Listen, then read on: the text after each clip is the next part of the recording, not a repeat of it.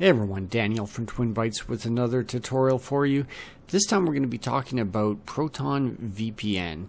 So first of all, you might need a VPN if you want a secure connection online so it masks your IP address so nobody can see where you're actually coming from, and also encrypting your data so anything you do online is encrypted and it just looks like garbage to anyone else that might be trying to view it. So if you're one of my existing clients or somebody that used VPN through the Avast Cloud Care, it came with the VPN included. But now that we've upgraded to a more robust antivirus solution, it doesn't come with a VPN. So you would have to pay extra for that through the same service, or you can get something free like through Proton VPN. And it does offer some paid additions, but we're going to go through that here. So we're on their website here, and you'll see there's a button to get Proton VPN free, and you've got the option to upgrade here or go with the free one. So we're going to go with the free one here and walk through the wizard. So the first thing that you need to do is create an account. So we're going to do that here. You would click on Start Using Proton VPN once you got your email address in there, and it goes through creating your account and it generates a password for you.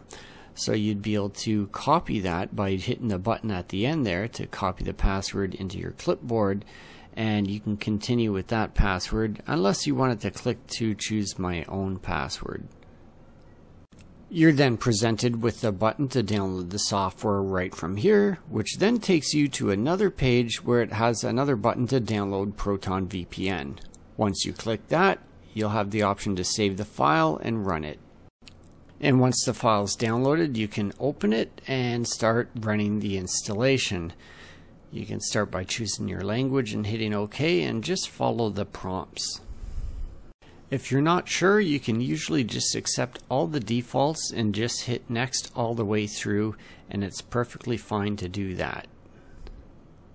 Personally, I chose to not install Proton Drive because it's some extra software that you don't need for this purpose. It's just another service that they're trying to promote to you at the same time. You're then prompted to fill out your username and password for your account that you created earlier and sign in. I'm going with the option to not start this every time the computer starts automatically because I may not want this on all the time. It took a few seconds for this to load at this screen initially, so you got to have a little bit of patience before you see this screen appear, where you can then start taking the tour, which is always a good idea to get familiar with it. Or if you're already pretty comfortable with navigating certain things like this and figuring it out on your own, feel free to skip it.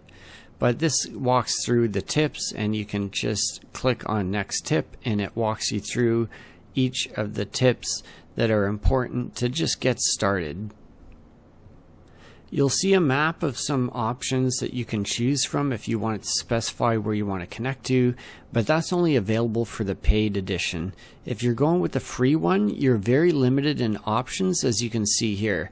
You'd be able to click on Quick Connect, and it's going to connect to the closest server that's available for free, and you'll see it connect there in a moment, and it tells you where it's connected to. It gives you a bit of a chart, some information, you can see the speed and that sort of thing. But what we're going to do is go on a speed test site and see what the difference is in speed with the VPN connected and not connected.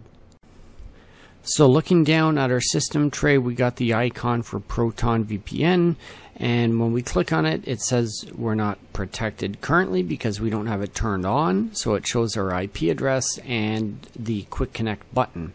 I'm going to ignore that and do our test without the VPN on.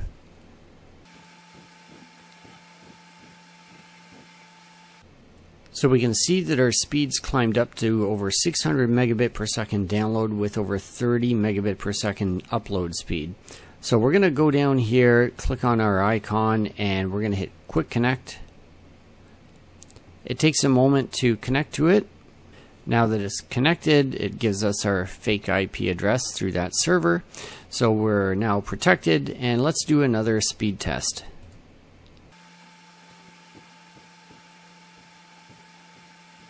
So you can see here now we've lost half of our download speed, more than half, but we haven't lost anything with the upload.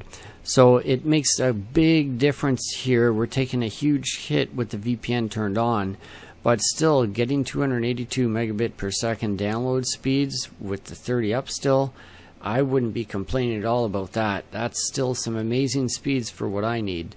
And depending on what you're doing, if you're downloading that much data on a regular basis, then yeah, it's going to slow you down downloading the data. But normally you're not sitting there downloading all day.